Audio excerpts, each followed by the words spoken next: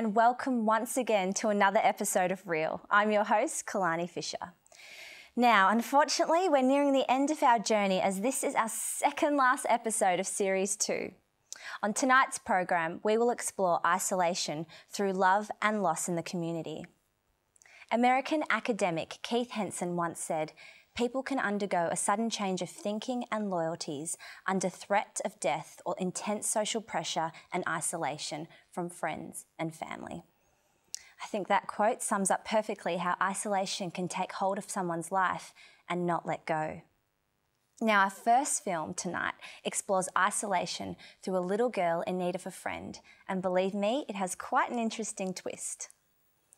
Annie and Henry is directed by Joliver Johnson. Let's take a look.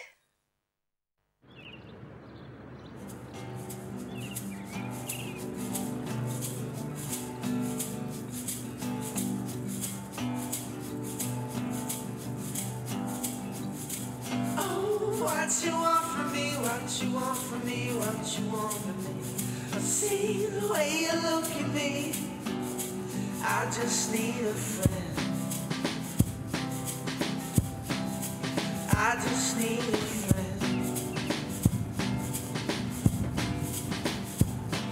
Ooh.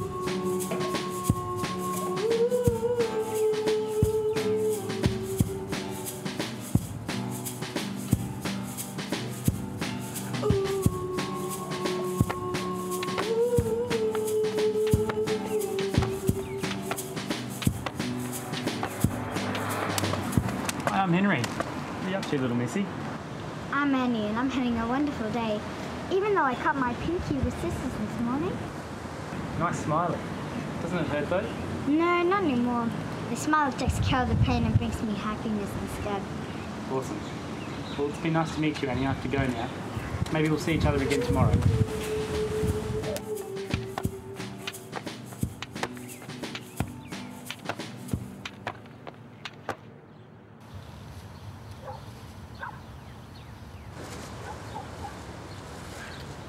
Hey Annie, what you reading? Something interesting? I'm just holding the book, not actually reading. Mum says stay the neighbor tells you if I've been reading or not, but I guess you can't tell if I'm reading or just holding it. Where are your parents? Are they working? Yeah, they're always working. Sometimes I don't get to see them all day. Fancy a drink? Thanks, Annie. I'd love one. Hey Annie, would you like to come to my house? I've got something awesome to show you.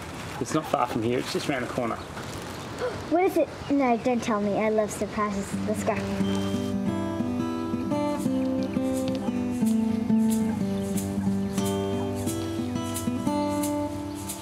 I just need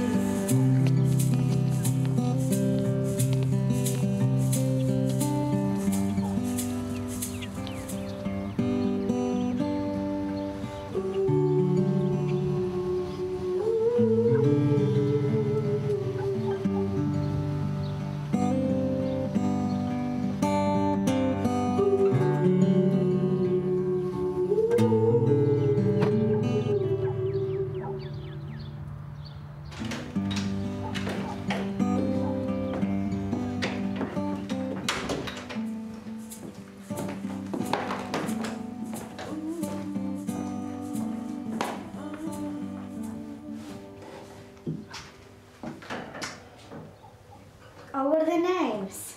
They don't have names. She's pretty fat though, isn't she? Yeah.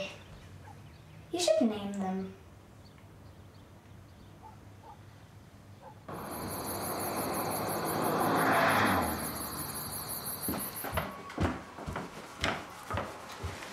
I've met a new friend today. Yeah. His name's Henry. We do all sorts of stuff together. He's a man, not a boy. But still so cool. That's good.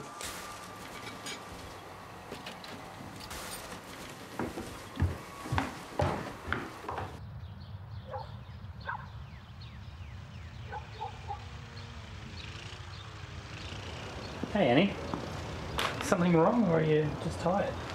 Both. Mum and Dad have been drinking and fighting all night, so I didn't get much sleep, so you could say I'm a bit drained. You should definitely take a nap then. Even if it's only a power nap, could probably save the rest of your day. Come on, show me your couch and I'll tuck you in.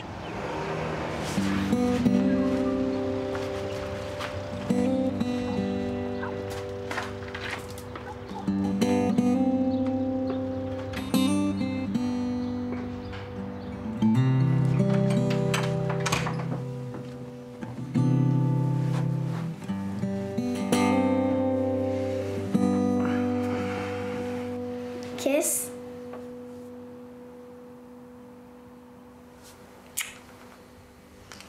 Sweet dreams.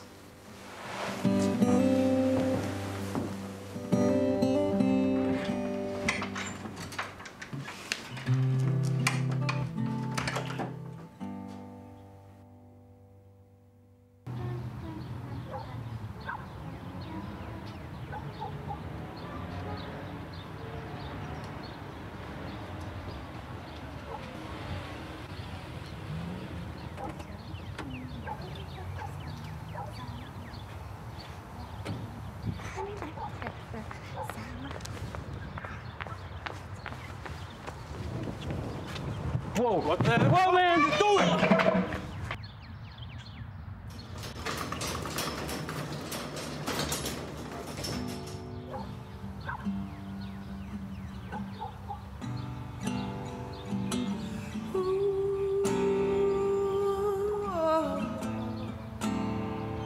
I need a friend.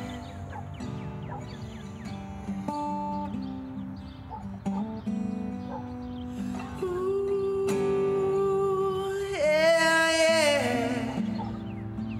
I need a friend.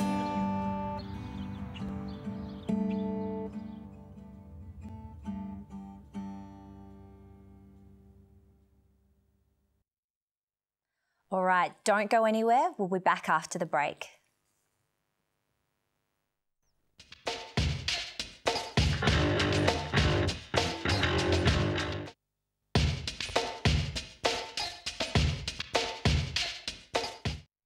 Welcome back. Now, we just watched Annie and Henry, and that was a gorgeous little girl that starred in that little film, a brilliant piece directed by Jolliver Johnson.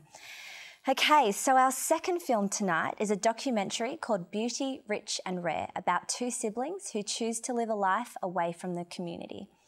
Now, I actually had the privilege of directing this documentary, and I worked with an incredible team.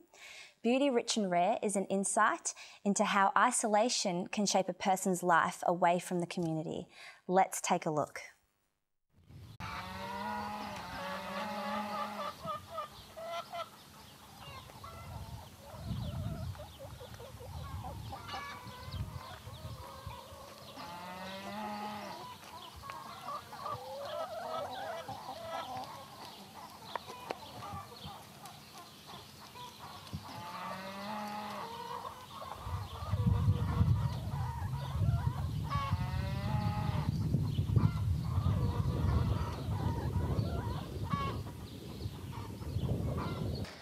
Anne Margaret Kathleen Smith, and I'm 54 years of age.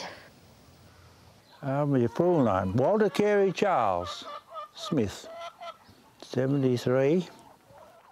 Yeah, because it belonged to my mum and dad, and now my brother and I live here. 142 acres. Converted into hectares, I'm not sure because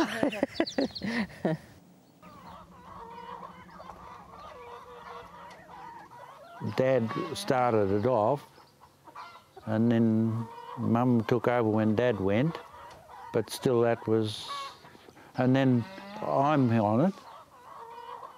So I suppose Anne's supposed to, if I don't, not here, well, Anne takes over.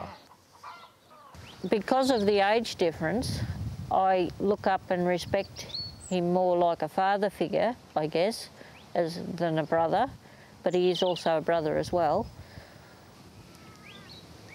But yet he respects my ideas too, of what we talk about the farm and that, because I'm a younger generation. Oh, righto. Way back years ago, 1952, in my father's had a lot of haystacks around. See, and all this got burnt down in the bushfire. The house and the sheds and all that, and it's all been replaced. I was only just stopped from going to school when that happened. Because when I left school, that was what my job was, helping them. I worked for them all the time. But I only worked for my food and my clothes and a bed to sleep in. That's all I got.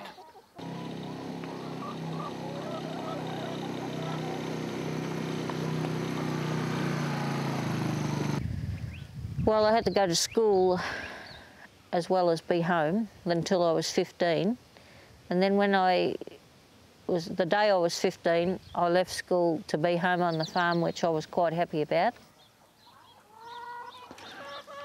I guess it's on the father's way he used to do things. I've had to watch him. There was the chaff cutter. Now, that's something I won't forget in a hurry. The chaff cutter, I watched him feed it. One day, something happened and there was a noise.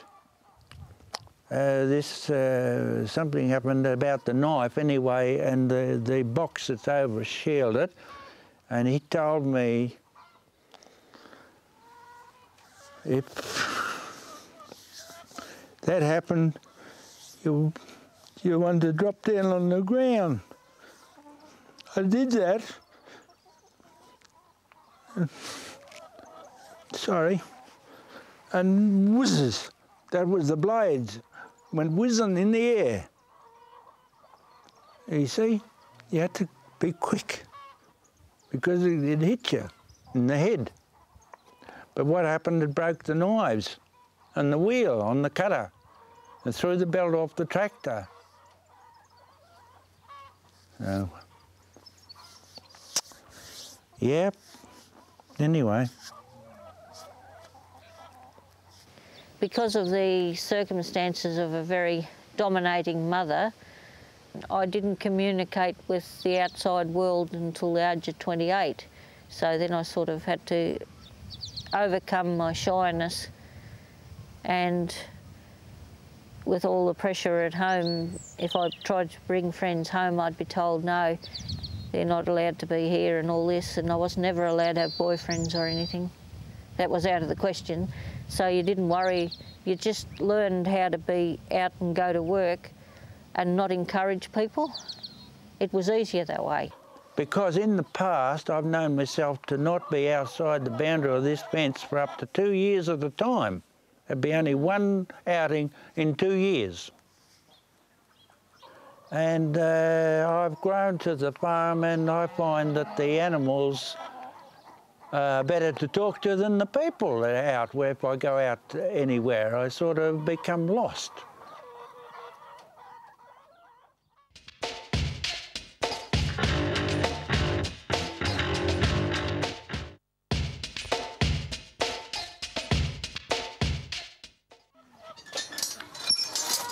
Yeah, down to the chook yard. Down to the chook yard. No, we get in here. Come on, chook. Yeah, chook. There's a chook on the nest in there. See this one? That hen. Get the eggs out from under her. That's a buff Sussex, that hen.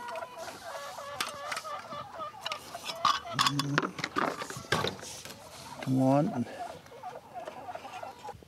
Quietness of the birds and the animals in general, like wild animals and all that. Yeah, it's so much different to the city. Come on, Buttercup, come on. Hurry up. Buttercup. Come on, Buttercup. Milking time. Buttercup. It wasn't any good me giving her a big whack. Well, no, you get, you know. I just had to give her time and talk to her. These ropes, I make them myself. Come on.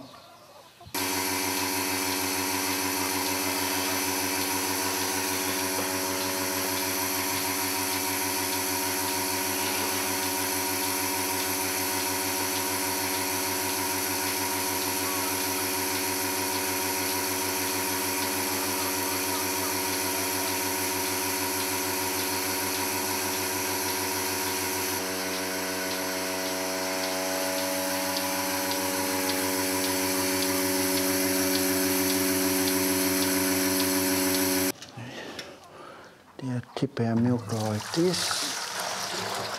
Because basically a farm is a way you can make a living. We're not people, we're animal people. And the animals become our friends and we basically substitute them for friends. Come on, Sook, round you come. That's the way.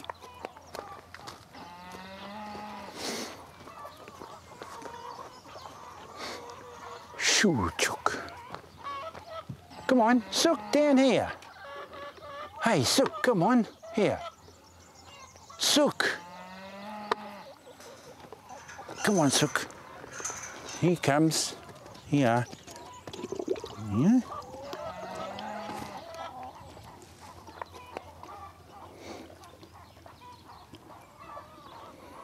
And we're both planning on this as our retirement. Well, I've got all these things, and this is where I'm familiar with all the land and all the soils, and I've got all these animal things around me, the chooks and thing and another, and yeah, I'm staying here till whatever happens. The rails were down, the horses were ready, the riders lingered still. One had a parting word to say, one had his pipe to fill. It's a nice poem. It's Mum used to say that.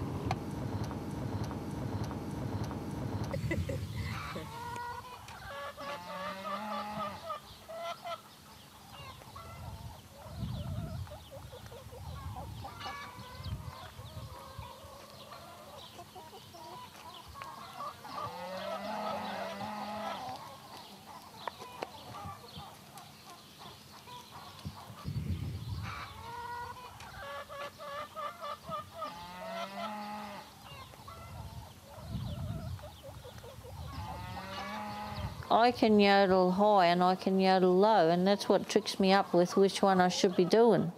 Yodel, yodel, yodel. Beautiful. So good.